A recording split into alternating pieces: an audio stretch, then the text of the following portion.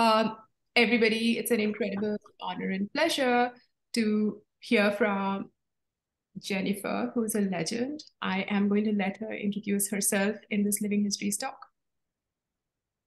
Well, thank you so much. I'm delighted to be chatting today about a little bit about myself and how I've gotten into this scientific world, not only of physics, but chemistry as well as biology. So unlike Banu, I grew up in the United States. My father was a chemistry professor at the University of Maryland. So I grew up very much sort of steeped in a scientific environment. In fact, we had a periodic table hanging in our kitchen, and we'd practice memorizing the different elements as kids. So, it was sort of in my blood early on. And we also lived on a farm, so I liked being outside. And so that probably ultimately directed me into the biology world as opposed to chemistry or direct physics. But there was a little segue in this whole process because I went to a Quaker school called Swarthmore College. It's a very sort of steeped in liberal arts college, one of the first co-ed colleges in the United States. So very much, supporting women as well as women's education as well as men's. But anyway, at Swarthmore, I started, of course, doing science, but very quickly got enamored with philosophy, psychology. In fact, those were the two topics that I majored in. And the philosophy, I was really fascinated with just how one acquires the nature of knowledge. What is knowledge?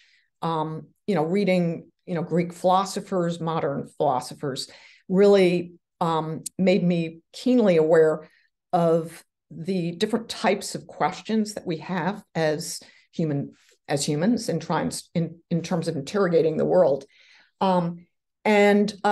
Basically, that's kept with me throughout my scientific career because it's made me keenly aware of what it is when we're asking questions. What do we mean? And I'll just sort of as a prelude mention that one particular philosopher that sort of stood out, a pre-Socratic philosopher, was Heraclitus, who basically one of the famous quotes from him is that no man ever steps in the same river twice. And basically what that means is that the world is in constant flux. And if we're going to understand the world, we need to understand the nature of that flux. And that stood in direct contrast to the philosophers that thought the world as structural, basically atomistic knowledge. So basically those two worlds sort of is what I faced when I started doing science. But before I sort of got into science, I spent some time, basically having finished, I'm going to just share my screen here very quickly. Let's see.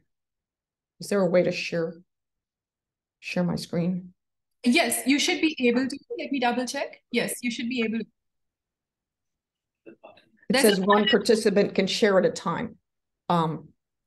So somebody else must be sharing. Okay, got it. Okay. I think I'm good. Okay, perfect. Can you, okay, great. So basically this is because when I finished college, I really felt I didn't understand the world. I didn't know anything about the world. I spent a year teaching. Can you see me? I can see you, but I can't see your screen. Oh, okay. Here we go. Okay, sure. Can you see my screen now? Yes. Okay. Okay. So basically, I spent a year in Africa, in Kenya, as a high school teacher right after college. Basically, I felt that I needed to learn about the world before I was going to make any decisions as to what I wanted to do long term. And it was really in Kenya, because I was teaching science, that I realized that's where I want to spend my career. basically, I need to learn more science. I need to, because science is really what is going to help us in the world. And this is just me. This picture here is me with one of the other teachers in the school, where we were discussing, the plans for the next day in the classroom. The classrooms were dirt floors. The students, we had no textbooks. As you see, this little desk here, I built myself, because there were no desks or anything in the little buildings that we were living in. But anyway, it was a very formative experience for me, because it made me determined to learn more science. And basically, I came back to the United States and entered graduate school. First, I was at Stanford to do a master's, because I really needed to sort of get a hard background in biology. And then I moved to Johns Hopkins to do PhD work. And very quickly, sort of taking the lead from this sort of philosophical tradition of Heraclitus, where you need to see things, you need to see things move. I very much quickly became interested in viewing things under a microscope.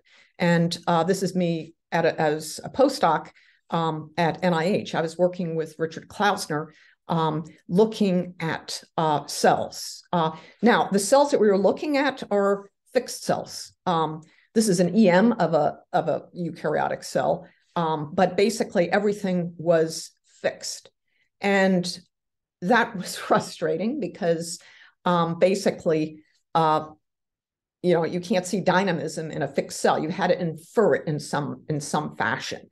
And basically, because we really didn't have really good technology for doing things live, other than adding antibodies and watching how the antibodies might be taken up into these cells, the field was really focused on three types of technologies in the cell biology world: immunocytochemistry, where you could come in with antibodies; biochemistry, as well as genetics. And that was the world that I lived in as a graduate student and postdoc. And that changed dramatically with the advent of this little protein here called green fluorescent protein.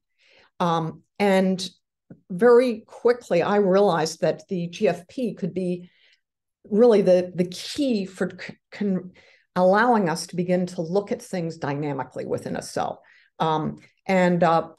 Basically, a graduate student of mine was able to get a hold of the clone from Chalfie, and we quickly put it onto some proteins that we expressed within the cell, and we started being able to do some amazing things. And so one of the first structures that we looked at is the Golgi apparatus.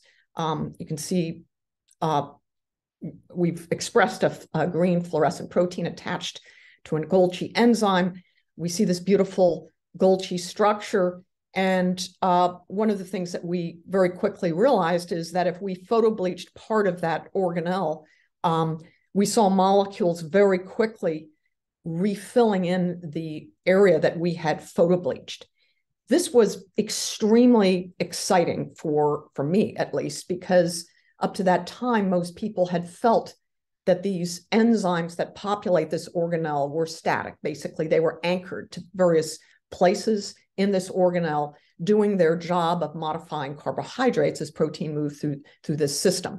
But this showed right off, basically immediately, that things were much more robust. These enzymes were diffusing within this organelle, and everything was in motion, just as Heraclitus basically was saying, as a pre-Socratic. Basically, we needed to try to understand this. And this is when I began to fall in love with physics and physical chemistry, because basically we could start looking at all kinds of processes in this cell, in these cells. These are ER to Golgi transport intermediates that you can see are moving. We can show that they're moving on curvilinear tracks towards the Golgi apparatus. Measuring that motion, again, required quantitative tools, different ways to think about this dynamism. And this is just another example of a photobleaching experiment where we could photobleach a portion of a GFP molecule within the ER.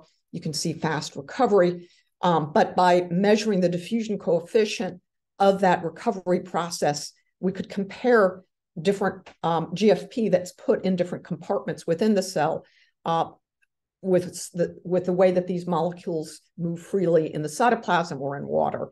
And that gave us some very interesting insights into the different physical environments of these different places within the cell. Again, these were questions that were extremely exciting to me because, to me, understanding the cell meant understanding its dynamism, understanding its flux. And we need this kind of information is critical for sort of getting a holistic picture of that type of flux. We could also do continuous photobleaching and show that we can empty all fluorescence out of compartments like the endoplasmic reticulum, meaning that this organelle, this compartment, is completely interconnected with itself. There's no subdomains that don't intercommunicate. Again, extremely important information about the fundamental features, the fundamental physics of these this particular organelle. Now, one of the things that we were interested in was how cargo can move through the secretory pathway. And this is just a movie showing release of cargo from the first part of that secretory pathway, the ER, and following cargo moving into the Golgi and then to the cell surface. That was extremely exciting because for the first time, we could start measuring rate constants for how the cargo is moving between the consecutive compartments of the secretory pathway, the ER, the Golgi, the plasma membrane, and then ultimately degradation in the lysosome. And by quantifying all of this, we could get rate constants. Again, sort of bringing in sort of physics to get insights into properties of these structures. Jennifer, now, I'm so sorry, you're near the end of your time. Okay, cool. So I just want to end by saying that basically this is a lot of stuff that here. From this, basically through collaborations with many, many people, and I want to sort of echo what Banu was saying, that basically collaboration is the name of the game in science. You come up with good ideas, you embrace new technologies, and you run with those technologies by integrating with people who have shared interests in those technologies and the questions that underlie them.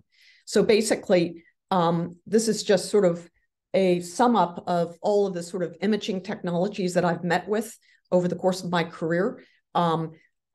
Each one of these involved incredible collaborations with people that had expertise that allowed us to really move in these different directions. And so for those of you who are listening, what I would like to encourage is, when you do your science, do it in a way where you can embrace new technology, but at the same time, understand the significance of close collaborations with people who can really help move the science forward. Thank you. On behalf of the audience, thank you so much, Jennifer. We've had a few questions come in. In the interest of time, I'll ask you one burning question from Kalpana Mandal, which is, what informed your decision to go to Kenya in the first place? Oh, so good. So basically, there was a professor at our school who had a contact there. And I had heard about what they were doing, and that there were people who were needed as science teachers in this community. So I wrote a letter to the headmaster of the school asking whether I could come to teach, and the response was yes. And so we ended up being I ended up being able to be paid by the East African Mission. It's a Quaker mission group that paid me, and my boyfriend at the time, who accompanied me. Wow. Thank you so much for sharing. Again, in the interest of time, I'm closing the recording and moving the